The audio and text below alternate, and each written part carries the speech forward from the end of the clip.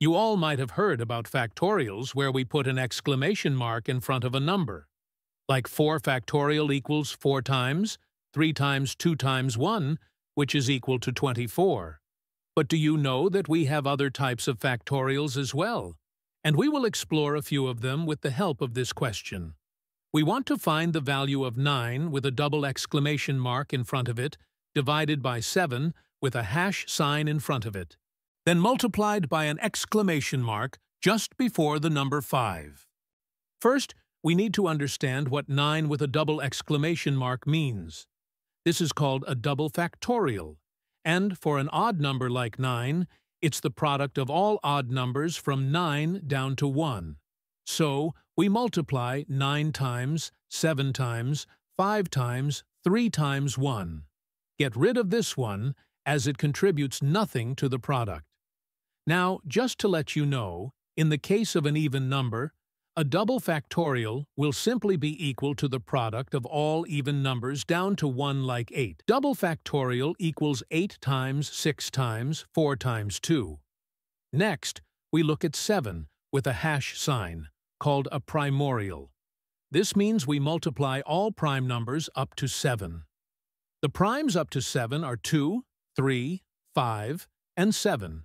So we do 2 times, 3 times, 5 times 7. Since they are prime numbers, we leave the product as it is. Noise. To simplify this, when we divide 9 double factorial over 7 primorial, we get this. Oh, look, 3, 5, and 7 cancel out, leaving us with 9 over 2.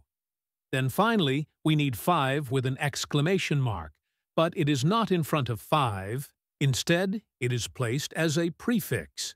It's called a subfactorial, which counts how many ways we can arrange 5 items so none of them are in their original spots. Like, suppose we have 3 letters A, B, and C like this. Can you write all the possible ways to arrange these 3 letters? First, we can write A, B, and C. Then keep A fixed and swap B and C to get A, C, and B. Now, let's fix B at the beginning. After that, we can arrange the remaining 2 letters A and C in 2 ways, B, A, and C, and then B, C, and A. Finally, let's fix C at the beginning and arrange the rest. That gives us C and A and B, and finally C, B, and A. So, in total we have 6 different arrangements of these 3 letters. This is where factorial comes into the picture. Since we are arranging 3 different letters, we calculate the total number of arrangements using 3 factorial, which gives us 3 times 2 times 1, or 6. And that's exactly the number of different arrangements we got. Now, in the case of a subfactorial, we count how many ways we can arrange A, B, and C, so that none of them are in their original spots. For that, suppose the initial arrangement is A, B, and C.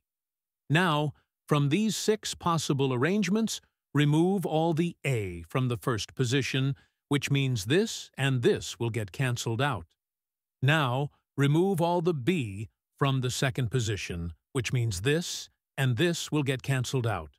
Now remove all the C from the third position, which means this and this will get cancelled out.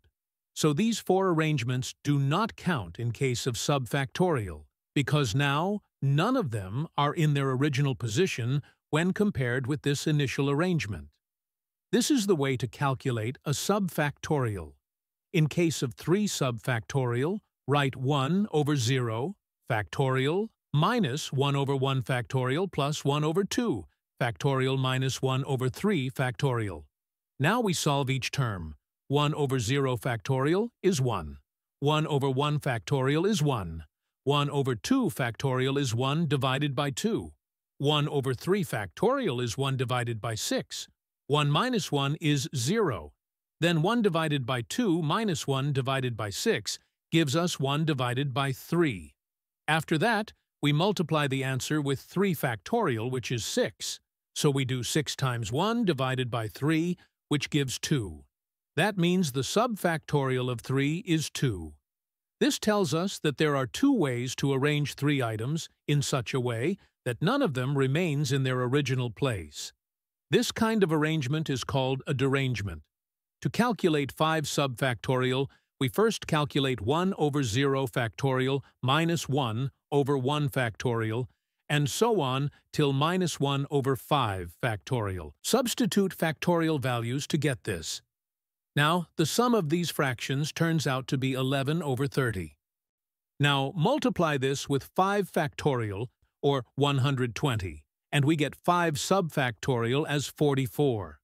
Finally, multiply this 44 with this 9 over 2. This will become 22, and we have 22 times 9, which is 198.